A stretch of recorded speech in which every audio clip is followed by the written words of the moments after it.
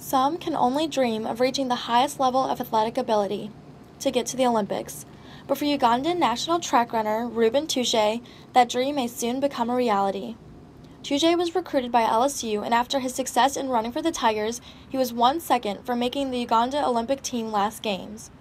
However, Twijukye's focus isn't just on his running. He hopes to be the first Olympic runner from his country to have a college degree. The key for me is I'm striving to go to the Olympics, also to send out the message whereby academics should come first, then athletics come second, because you have life to live after. So pretty much for me, I'm going to Olympics trying to kill the myth about athletes can't be scholars. Like right now, I'm working on my PhD as well as also trying to go to the Olympics. Along with obtaining his PhD, Twijukye trains almost non-stop in preparation for the competition. Training is so intense. Training pretty much is all about endurance work, so I do more mileage.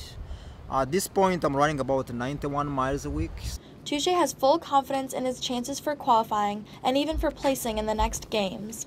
It all comes to the hard work I put in, and the way I'm training right now, it shows not only going to the Olympics, I also have a chance for me to medal, because the talent is there. The key is I have to pretty much work extra harder to be able to be in the same level with all the competitors I'll be running with.